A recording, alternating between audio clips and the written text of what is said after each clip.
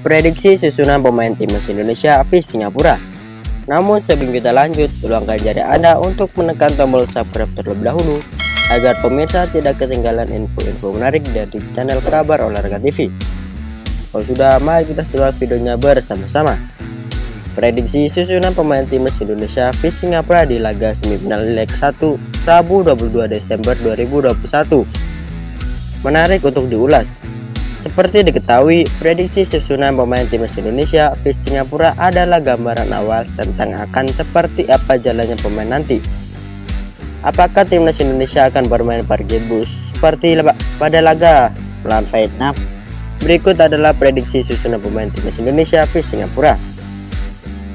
Di laga ini, Egy Maulana Fikri sudah dinyatakan resmi tidak akan turun oleh Sintayong. Egy Maulana Fikri kemungkinan besar akan bermain di leg 2 semifinal pada Sabtu 25 Desember 2021. Lini depan timnas Indonesia diprediksi kembali dipercaya pada Eswalian yang akan ditopang oleh 4 gelandang dalam skema 4-1-4-1. Witan Sulaiman, Rizky Kambuaya, Evan Dimas, dan Irfan Jaya diprediksi jadi starter di laga ini. Meski diposisikan sebagai pemain sayap, Witan Sulaiman terlihat sering bermain sebagai fase di area penyerang timnas.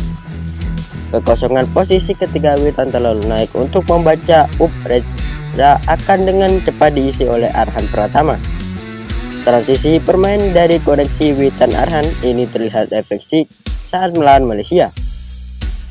Sementara prediksi lini belakang adalah Asnawi Mangkualam, Alfiandra Dewangga, Elkan Bagot, dan Pratama Arhan yang dijangkari oleh Raja Irianto.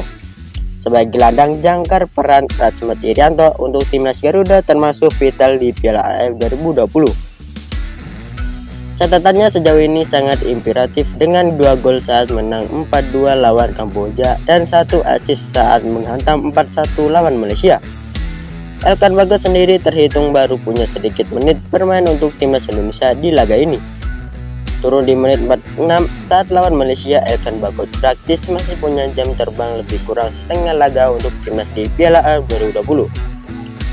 Bagaimana menurut kalian? Tulis di kolom komentar dan jangan lupa like, comment, dan subscribe-nya, dan terima kasih.